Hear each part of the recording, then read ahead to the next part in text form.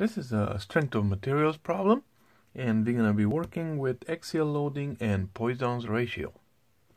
The problem goes as follows. The short cylindrical block, this one right here, is made of aluminum, and it has an original diameter of 1/2 inch and a length of 1.5 inch. It's placed inside between the jaws of this vise, and it's squeezed until the axial load on it will be 800 pounds.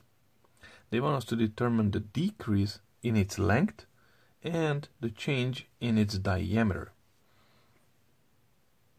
First of all, let's take a look at what kind of material we have here. Well, the shape of it. It's a cylinder with a diameter and a length that's given. So when we're going to apply this 800 pound load to it, what's going to happen? It's going to shrink, right? So it's going to, from this length, it's going to shrink down to this length right here. So this will be the change in its length, right? We can mark it as theta. Now, we also know that it has a diameter, which, let me mark it right here. This will be the diameter, and this will also change as this one changes. The diameter will also change. This is we know from Poisson's ratio. And what else we know? It's the original length. We're gonna call it L. All right, these are all the information that is given to us. So let's get started. In order to find the deformation in its length, we can see that this is a simple axial loading situation. So therefore we're gonna use the deformation due to axial loading formula.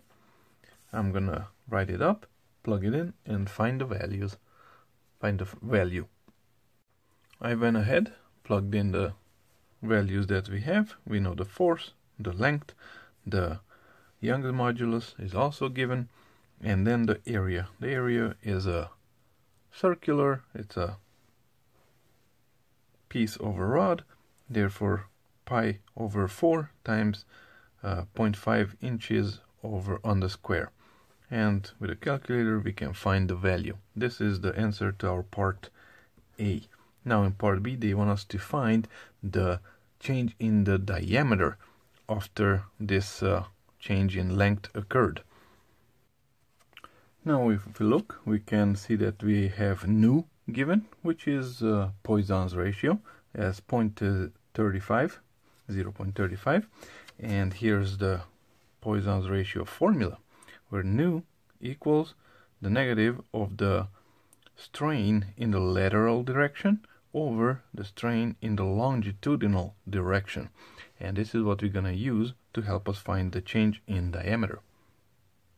When I'm going to plug into Poisson's ratio, I'm going to also use the normal strain formula, which is strain equals the deformation over the original length. I'm going to go ahead, take this formula, plug it in at the top, and plug it in at the bottom of Poisson's ratios formula. Okay, here it is. I plugged it in, and as we can see, this is how it looks. On top, when we have the strain in the lateral, we know that if we are pushing something together, the longitudinal length will decrease. This is a decrease in the length that we found over here, and therefore the diameter will increase. The opposite, if we pull something, its length will grow and the diameter of it would shrink.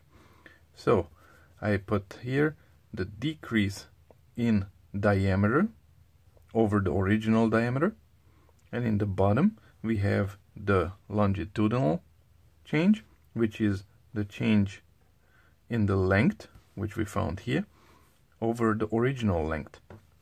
So, well, over here in point A I should either put a negative, or at the end we could say that this is a decrease in length,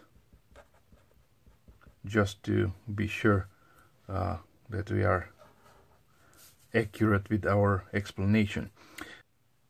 Now I'm gonna go ahead and solve for the change in diameter from this equation, and we're gonna find that the change in diameter is equal to the negative of the original diameter times the change in length times Poisson's ratio over the original length.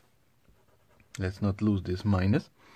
Okay, now let's go ahead and plug in all the values that we have. All the values plugged in. Now, the negative from here stays. Original diameter 0.5 inches. The change in length is, we found it right here. So, and it's, since it's a decrease, we need to make sure that we put it in with a negative, times new divided by original length, 1.5 inches. The calculator, go ahead, we can find the value. I rounded it to 3 significant figures, and I wrote over here that it's an increase in diameter. And there you go, this would be the end of this problem.